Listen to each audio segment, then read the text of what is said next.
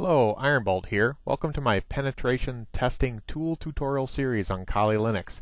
In this series we are going to go over the numerous tools in the Kali distro for penetration testing. Today we are going to go over Goofile.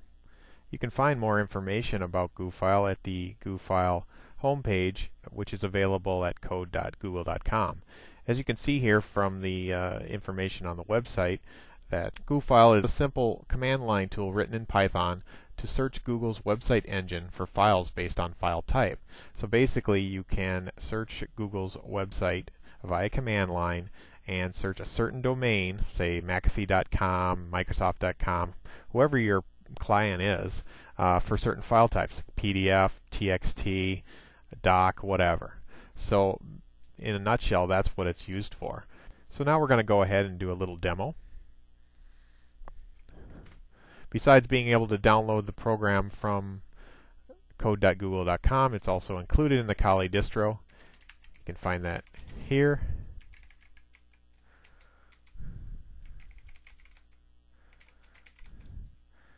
And just to show you that it is a Python script, there it is.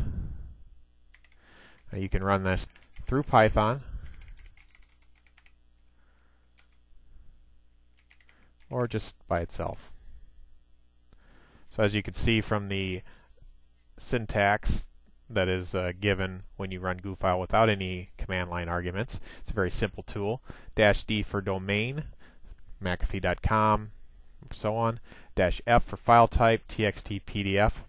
So we're going to go ahead and do -D for McAfee.com, -F for TXT, and there you go. There's pages and pages of text files that are available on the McAfee site. We want to go ahead and change that to doc files. There's a bunch from doc files, PDF files, and even newer 2007, 2010 doc files. So you can go ahead and use this command line tool to quickly search for various file types, say in a script, and then you could use a tool like wget to go ahead and download those files. As you can see, sometimes you don't have a full path to that file, so you may need to do some work on getting more information on what the path would be. But in general, this would be a start for you to write a script that could download all these files. Now, why would you want these files?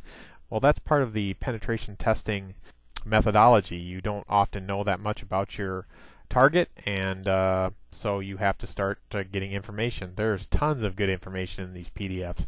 Lists of folks that work at the company, email addresses, locations where they have offices, you name it, there's stuff there that could be used for your penetration test.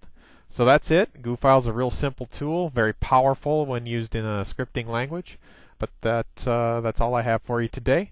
So Ironbolt out.